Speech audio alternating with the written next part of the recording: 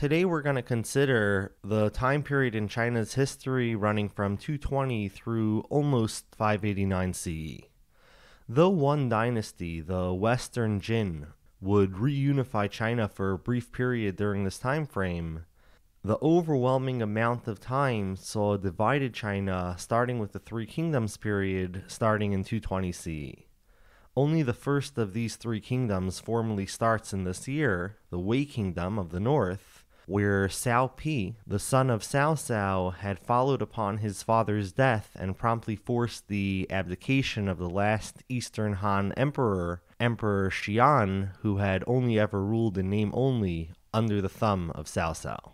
During this Three Kingdoms period, there's a growth in interest in Buddhist and Taoist texts, and this growing interest would only accelerate in the time following the rise of the Western Jin and beyond. Ironically, Taoism would now see adaptations which concern themselves intimately with the 10,000 things. These included a model of heavenly governance that was mirrored by the one on earth, obsessions with immortality, and the coagulation into something far more like a religion, this last of which itself arose to no small extent in response to and intention against the growing popularity of Buddhism. The second of the three kingdoms arrived with Liu Bei announcing himself Emperor of Shu in the southwest, and then to Shu's east, Sun Quan announced himself Emperor of Wu in 229 CE. In the north, Wei governance to some extent reflected a legalist mindset, but the Cao lineage was short for actual rule. Cao Pi died in 226 CE, and Cao rulers would now formally hold the throne until 265 CE, while the powerful Sima clan held actual rule. Shortly before the end of this largely facile Cao dynasty, in 263 CE, Sima Yan led the Wei forces in the conquest of the smallest of the three kingdoms, Shu. 265 CE saw Sima Yan formally end the Cao charade and found the Western Jin dynasty, running from 265 to 316 CE, and Western for their capital in Luoyang, west of their coming capital at modern-day Nanjing. 15 years into the Western Jin, China was unified once more with the Jin conquest of Wu. Unification didn't last long, however. Starting in 291 and continuing on and off until 305 CE, civil wars raged. Early on, battle was mostly constrained to around Luoyang, but with time it extended beyond. 304 CE saw new problems emerge as 5 nomad peoples invaded northern China. Nomad forces sacked Luoyang in 311 and Chang'an in 316.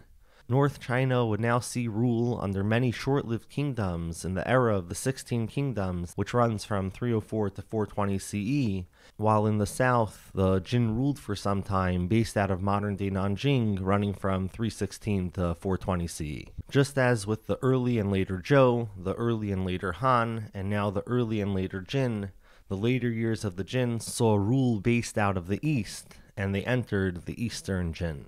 During the era of the 16 Kingdoms, there was much chaos in the north from which many fled. Much migration to the south occurred as nomads and Han Chinese contended in the north. Agricultural production would grow significantly in the south over the ensuing centuries. The northern and southern dynasties then close out our pre-Sui exploration. For the north, the Shanbei nomad-ruled northern Wei kingdom arose, unifying much of northern China by 439 CE, and they brought long-term stability before falling apart and disunity re-arose. The dynasties in the south, meanwhile, were less powerful, ruling out of Nanjing, but having many powerful aristocratic families beyond their control. These aristocrats respected the emperor little, and further, they're important vessels and conduits of China's monumental cultural legacy.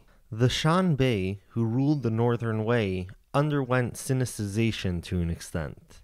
Emperor Shaowen, a particularly pro-Chinese culture emperor, ruled from 471 to 499 CE. He promoted Shanbei intermarriage and changing of surnames and beyond, and his reign further oversaw mass land redistribution. The Sinicization of the mixed Shanbei Han elite angered many ethnic Shanbei forces, and civil war broke out in 524 CE.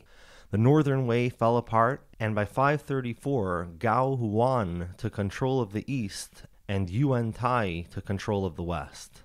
These dynasties are called the Eastern Wei, years 534 to 550, and Western Wei, years 535 to 557, respectively. Gao Huan placed the puppet emperor, Emperor Shaojing, on the throne of the Eastern Wei. In 550, Gao Huan's son, Gao Yang, forced the abdication of Emperor Shaojing and thus begins the Northern Qi dynasty, running from 550 to 577 CE.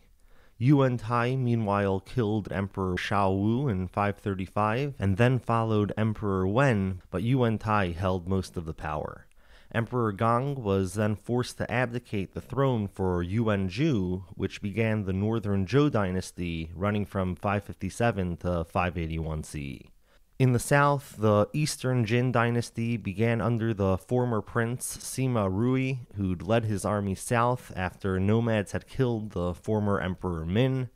Sima relied on the support of powerful families for his rule, and though attempts were made to curb their power, this dynamic of being unable to properly rule these powerful families remained for the Eastern Jin and then the ensuing southern dynasties, the Song, Qi, Liang, and Chen, the last of which ran from 557 to 589 CE.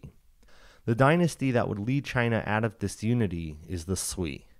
The northern Zhou had already conquered the northern Qi a couple of years earlier in 577 when General and Regent Yang Jian took the reins of rule and established the Sui dynasty in 581 CE. The Sui would unify China in 589 CE and serve, like the Qin did to the Han, as a short-lived unifying dynasty before a grander, longer-living one. Here it's the Sui and then the Tang, both of whom I hope to meet next time we meet China.